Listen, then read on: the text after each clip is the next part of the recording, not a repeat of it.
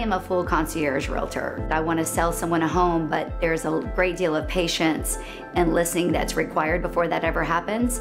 So I really take the time to understand and to listen to the wants and the needs of every member of the family. Right now in Austin, Texas, our market is quite different. Our inventory is low, and it takes a great deal of due diligence to find the perfect property.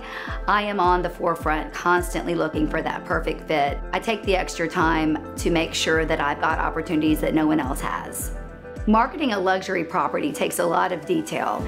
You really have to go above and beyond and personalize the home and make sure your audience can feel that emotional draw to it, to make sure that all of the amenities are properly displayed. We've learned that people don't want to sit and read, so I really have the power of video behind me. I have a team of people behind me that make me look good on the forefront, but we just put everything we have into marketing a property to its fullest ability. The biggest advice I have is know your market. Make sure that you have a realtor educating you on where we are right now. Also, I say, please have patience. Our market is crazy, our inventory is limited, and if you'll give me the time, I'll make it happen, but we just have to have a little patience. I really recommend people don't jump the gun.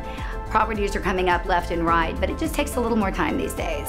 I think success is defined each and every day. It's how you feel in your heart about what matters most to you, not to everyone else around you, but what matters most to you in your heart.